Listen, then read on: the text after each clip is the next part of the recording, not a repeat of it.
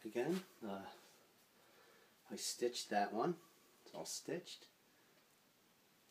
I'm going to put a piece of leather on top of the stitching. What I've done is then I've pre-glued the second part of the loop, and like I said, I pre-drilled it. Now it's glued. And what I'll do is once it's dry, in a little while, I'll then go and put a piece of wood in between here, and then I'll drill out these holes, and then I'll sew this. And again, another piece of leather, a very thin piece, will go on top of that, this whole area. It'll protect the knife from cutting the stitching. So basically, I like this to dry a little longer. So this is part 12. It's going to be a very short part. And as you can see, it's really coming along. Again, when it's all finished, before I stitch this, I'll give this another coat of stain. And then I'll let it dry. I have to bevel these edges, and then once this is all glued, all this gets beveled and then varnished. And then I use a dark coat.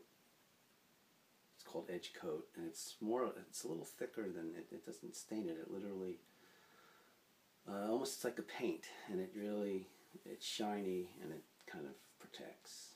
So, and okay, so I won't show you the drilling because this has got to sit for a while, a few more minutes. Actually, I will show you how I do it. Pan over to here, and I'll show you how I do it. I have a drill bit already on. I take a piece of wood, put it inside.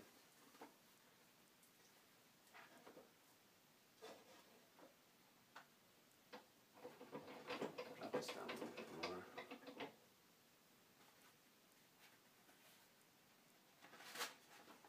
And then I just turn on the drill press and go.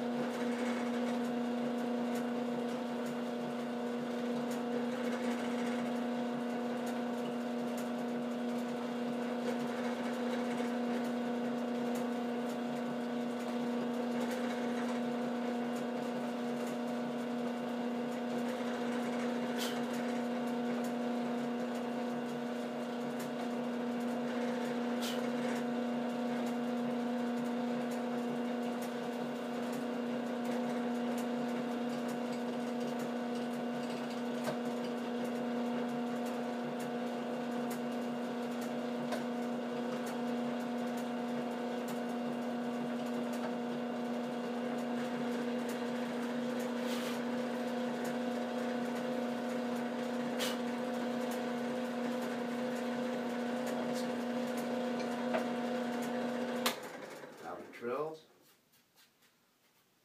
and then what I'll do is I take the tools and just pop this down again, and then I start to stitch it. I am going to let it dry a little longer though, so I'm going to turn off the video, sew this, and then we'll go to the next step.